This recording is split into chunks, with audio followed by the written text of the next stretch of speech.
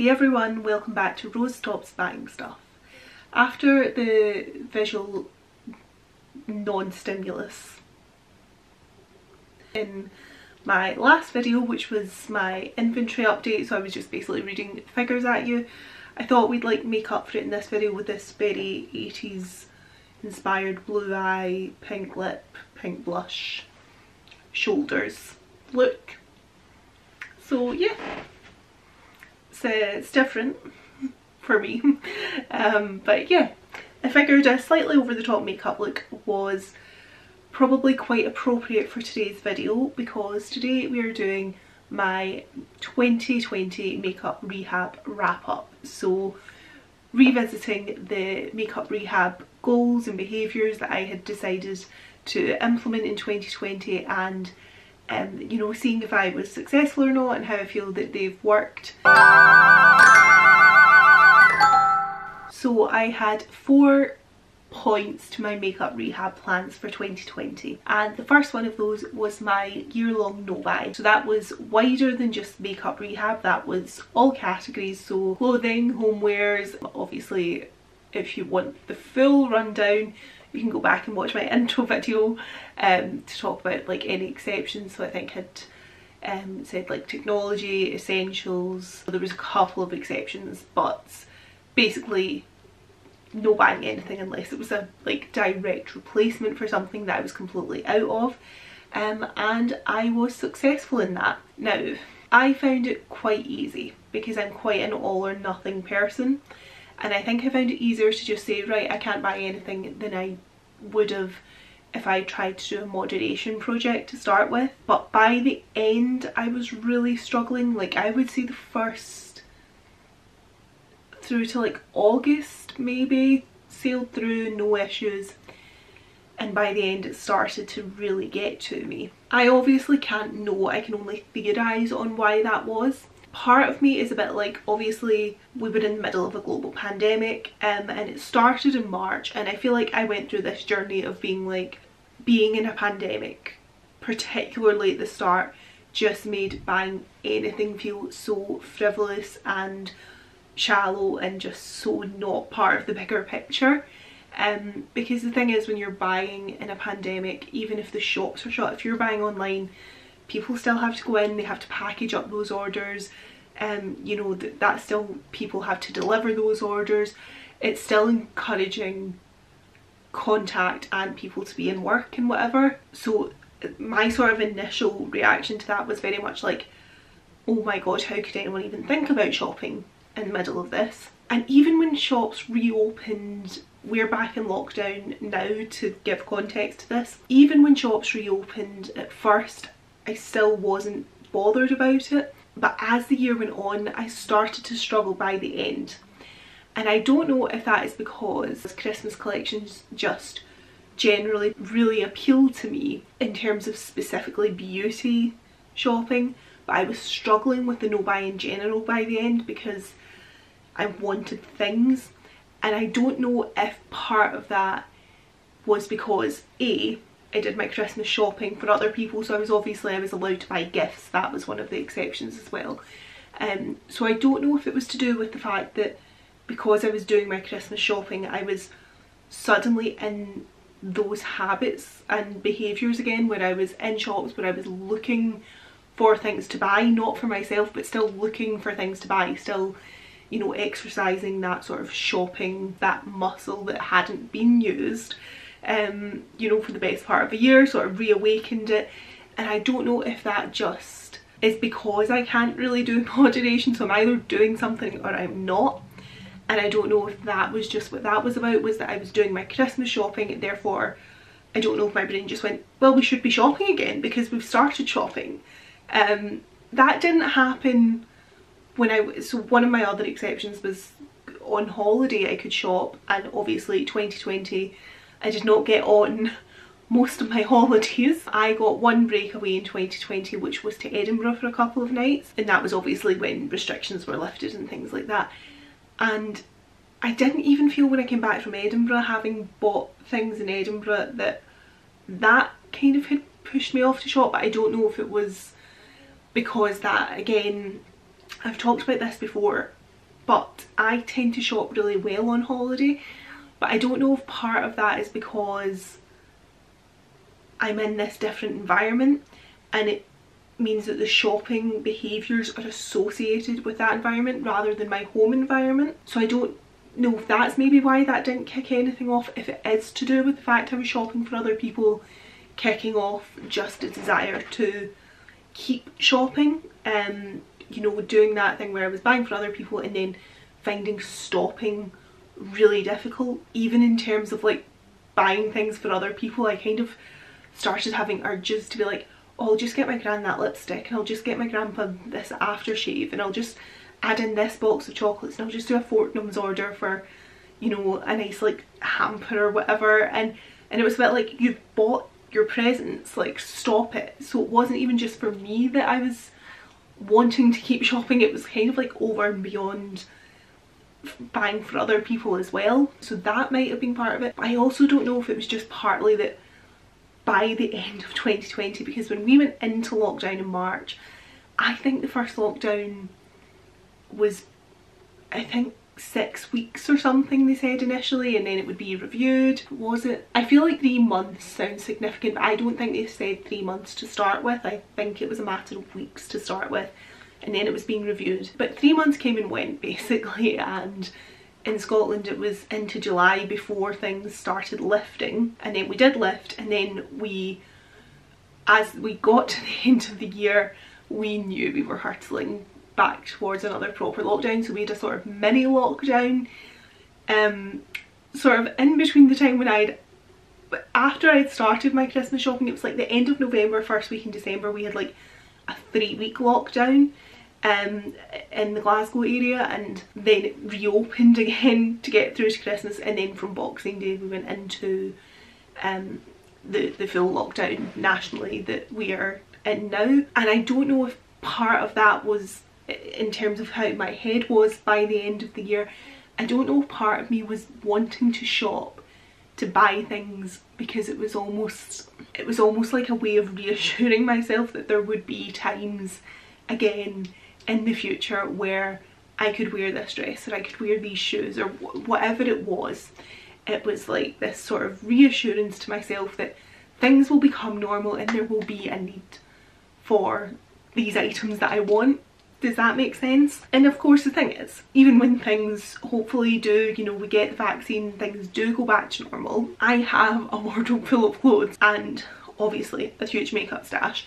Everything I was wanting to buy, it wasn't like I didn't own something that would be suitable. I still wanted that rush of something new, but I do think it was maybe a combination of having started shopping for other people whilst knowing like we could feel it like getting tighter, you could see the numbers going up, like you knew something was going to happen. And obviously, as I say, with the first lockdown we went into and there wasn't an end date in sight, but it just kept getting extended. And again, this one I think was initially for whenever it was for, and then it was going to be the end of January, and now it's into mid-February and it'll be reviewed at the start of February kind of thing. And I don't know how many times this one will be extended, and I don't know if because my brain was like, oh, this happened before, like, you know, let's buy I don't know, maybe it was like, let's buy things so that we can be surrounded by nice things for being locked down again. I don't know, I can only theorise, but I think maybe all of those things maybe had an impact on why towards the end of the year it got really difficult. Because the thing is, with last year, and this obviously then links to what I'm going to talk about in the rest of this video because we are only on point 1, because we were in lockdown, I didn't use my things this year as much as I would in a normal year. So I'm somebody who has too much stuff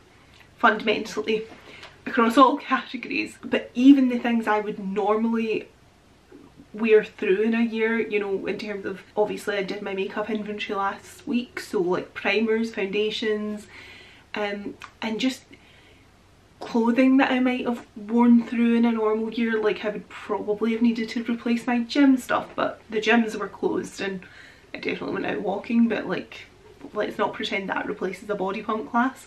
Just clothes that I would have gotten more wear out of last year, I didn't, because I ended up wearing, you know, my pyjamas or leggings or just a lot more casual clothing, as I think most people did. So basically even the stuff I would normally expel from my life in a year through usage, I didn't last year.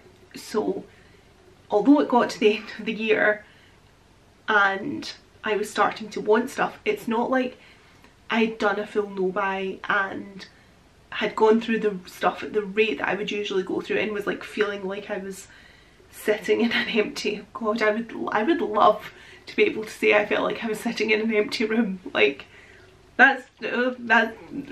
yeah, that's not going to happen until I move house and before I move my stuff into my house. It's not that. Like, I'm still surrounded by stuff. I'm still, when I'm standing talking to you guys on camera about it, I'm still overwhelmed by my stuff. Like, I logically know that I have too much, and I still have too much even after a no-buy year and after like really stopping that flow in of items. And obviously I say obviously, but if you're not new around here, you know, although last year was my first like no-buy year for all categories, it was not my first no-buy year for beauty. I went on a first no-buy year for beauty in 2018, and that has lasted since 2018 through to now basically. So I have done 3 years of a beauty no-buy and still not like whittled my stuff down. I mean, I had a huge problem.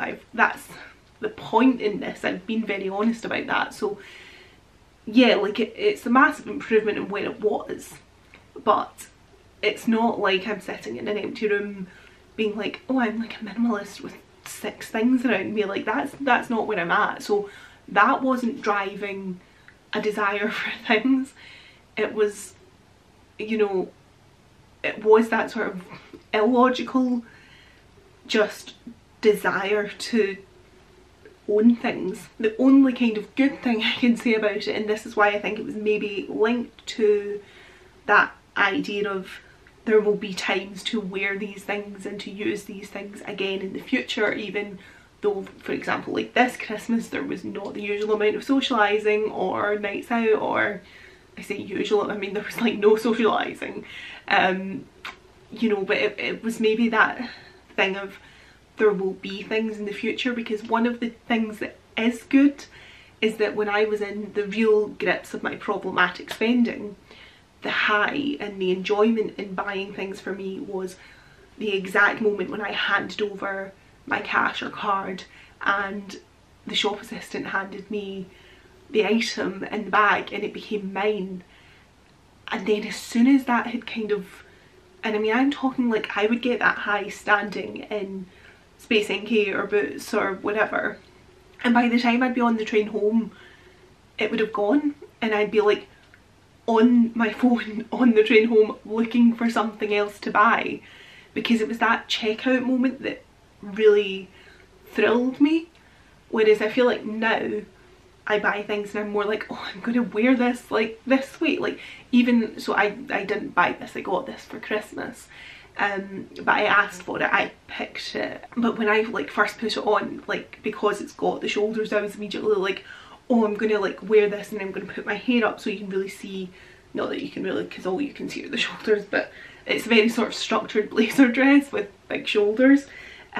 So immediately I was like, oh, I'm gonna put that on with like my hair up so you can really see the structure of the dress. And I was like, it's got this sort of chartreuse colour through it, so I might do it with like a really sort of muted lip and maybe like a sort of greeny yellowy eye, and it's got the blue in it, so I might try it with like the sort of look I've done today with this sort of electric 80s look. And you know, and I've done that, whereas before, once I had attained it, the joy from it was gone. The joy was not in using the item, the joy was in buying the item. And half the time I got home and would like shove the item in the bag into my wardrobe or into a cupboard or whatever and literally forget about it. Like, I'd forget I'd bought it because it was not about what I was buying, it was about the buying itself. Whereas I feel like now, although there are things that I've coveted, and I've said as well, but in terms of Christmas, like as soon as I was asked what I wanted for Christmas, like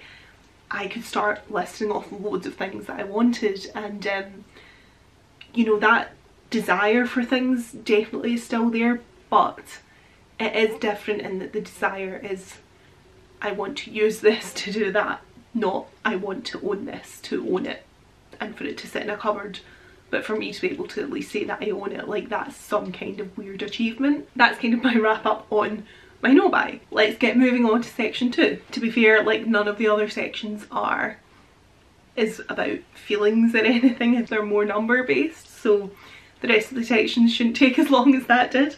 Section number 2, my second goal was to hit Reverse Rouge 4 times. Reverse Rouge is where you use up $1,000 worth of product.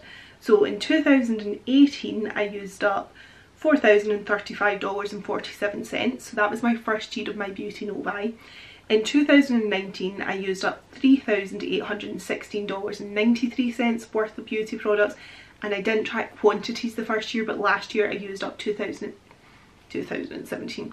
Last year I used up 217 products. As I've already said, because of the pandemic I ended up not wearing makeup, not going through things at the rate that I normally would go through them at. So in 2020 I did use less. I used up 187 items, so actually quantity wise I only used up 30 less products, but that was $256 of makeup that I used up, $1,849.44 of skincare, and $262.33 worth of hair care, which in total brings me to $2,367.77 worth of beauty stuff used up in a year. Was aiming for $4,000, got like under $2,500. The only good thing that I can kind of say is that obviously the average value of item that I've used this year is lower than last year, because 30 extra products would not have equated to like $1,400. So 30 more products in terms of if I had used the same amount quantity wise as I did last year would not have brought me to the same value. So I think it looks like this year I've used more budget things. I'm not going to make this about what I want to do next year, because I'm obviously going to introduce, I'm saying next year, like I'm filming this in 2021, like this year. It's all getting very confusing. I'm not going to talk about what I'm going to do in 2021 in this video, but I am going to be continuing with a new project to replace my no buy and new makeup rehab plans as well. I will set a Reverse Rouge goal for next year. This year's serious underperformance will inform that. Point number 3 is beauty declutters. In total this year, I didn't set any goals for decluttering, but I did track it. And this year I decluttered 77 makeup items and 1 skincare item. And it was $95 worth of skincare. It was a serum that just really didn't agree with me. And makeup wise, I decluttered $1,519.90 worth of makeup. So pleased with that. Again, and I feel like this would be, if the pandemic hadn't happened, this would be such a different video. But if you watched my makeup rehab intro for 2020, I had, you can kind of see up there, makeup up on my drawers and my dressing table and whatever. And what I was doing is, once I had used things, I was putting them into a box, and then that box would be up for consideration for decluttering. The plan was then that once I decided to save an item, it would go into a separate box, so that basically all the makeup that was still out was things that I hadn't yet used. What the plan was then, that at the end of the year, if there was any makeup left out that I hadn't got to within a year, I had to look at how many I had decluttered. And knowing that what I had saved plus the number I had decluttered was the amount of that item that I could use in a year. So say I had used, let's make it really easy, 70 lipsticks, decluttered 20 of them and had 50 in the box, then say I had 25 left, I could save 20 of those 25, because I knew I could use another 20 within a year in addition to what I'd kept, because I decluttered 20, I'd used and decluttered 20 in theory in this example.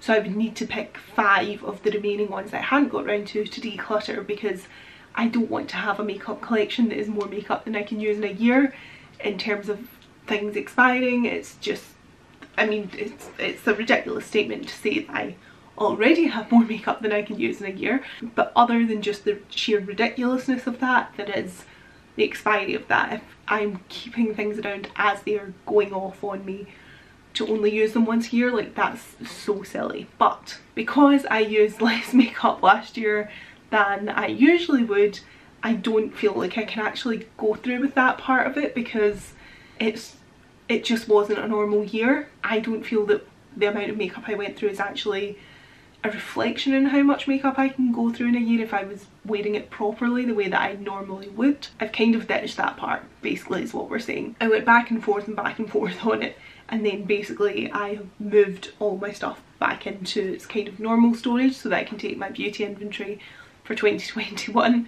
So that's now kind of put complete paid to it, because I have no record of how much I used or not used now. So even though I probably shouldn't have, because I was still a bit like, oh, I should still do more of a declutter, I think. But we've done it now, so again, 2021, there will be more makeup rehab behaviours that are informed by this year. So we will still be trying to whittle things down, basically, and to make up for the things that have been fails this year. The fourth goal that I'd set myself, and the third thing I failed on, basically the only thing that I have actually managed, that's so depressing, the only thing I've actually managed basically is the no-buy itself. My fourth goal was to reduce my stash by $3,000, and that was to reduce it in terms of, if I was using up things and replacing them, they weren't really counting towards actually reducing the overall numbers. Although they counted towards the reverse rouge, it wasn't actually becoming a zero in the inventory because something else was going in its place. So it was kind of putting the impact that things that I was using and replacing aside, and saying that I wanted to use an excess of 3,000 things to reduce the actual totals by. I didn't quite do it, but actually not too far off, so I'm quite pleased with this one. So my opening beauty stash for hair care, skincare and makeup at the start of 2020 was worth $29,361.45. My closing total is $26,804.68, and that means the reduction there is $2,556.77. I'm quite pleased with that, because although it's not $3,000, it's $2,500. It's $500 off.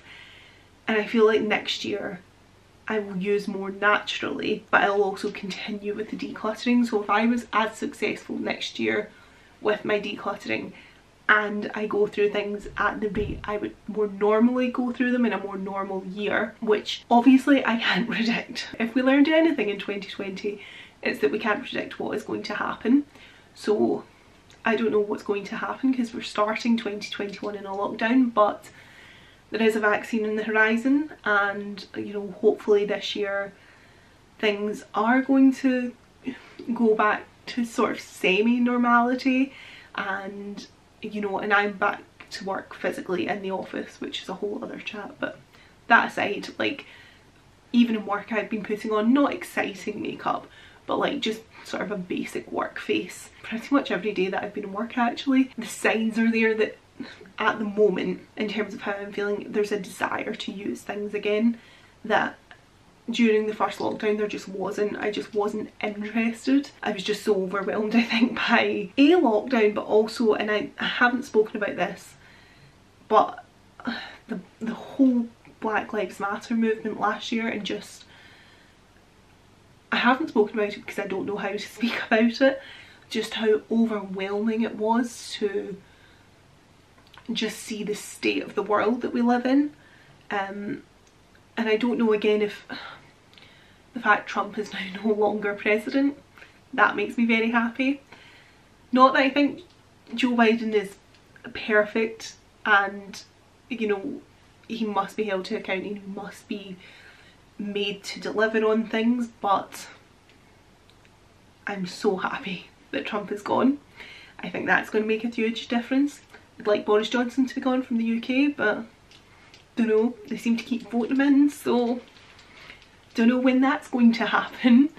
But I feel like at least having Donald Trump out of office just in terms of the state of the world, it feels like one less thing that's sort of hanging around my neck in a way. I don't know if that's had an impact as well on the fact I feel a bit more motivated to sort of do things at the moment, or if it's just purely that it's a new year, because I am somebody who like I don't like New Year in terms of nights out for New Year, but I do really like fresh starts. I like Mondays, I like the start of new months, I like New Year's, I like sort of very clear-cut fresh starts. It is what it is. So I mean, it's just theorising on why I feel the way that I do and why I felt the way that I did. I can't know, but those are my theories. So let me know what you think. Anyway, that is everything I had to check in with you about for my 2020 makeup rehab goals, one of which was met, 3 of which were not, but 2020, who could have planned for it? I feel like actually that it's quite good in a way that I feel as relaxed as I do about the fact I didn't meet the goals. Like, I'm not totally relaxed, like I'm disappointed, so I don't mean to underplay that, but I feel very much like, okay, we informed 2021 with what happened in 2020, whereas I feel like in the past I would have been like, well, I've failed, that's it, feel no point in continuing.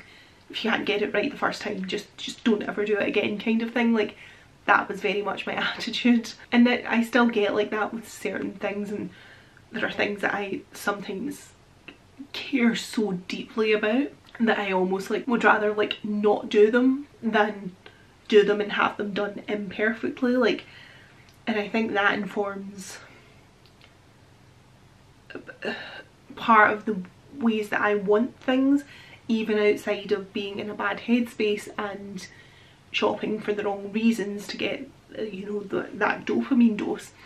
I think in terms of the way that I covet things, it's linked to that sort of slightly perfectionist streak in me, and I feel like the fact I can be quite relaxed about the fact that 2020 didn't plan out in terms of these plans, in terms of my makeup rehab plans, the way that I had envisioned, and it's not, you know, sort of overwhelming me or making me want to give up. I feel really good about that. I feel like that's progress in myself that I don't maybe quite know how to articulate, but I hope it makes sense what I've said. That is everything for this video. Thank you very much for watching it. I hope it was a little bit more engaging than last week's. Thank you so much to those of you who watched it. Yeah, it was a lot of numbers. Even when I was editing it, I was a bit like, is there a point in putting this video up? Because it is so, I used up this was the goal, like, so not engaging. So I hope this has been a little bit more enjoyable. Thank you very much for watching this one, and I will see you in my next video, which will be my 2020 money diary, so wrapping up the no buy budget year as a whole. I will see you in that one. Bye!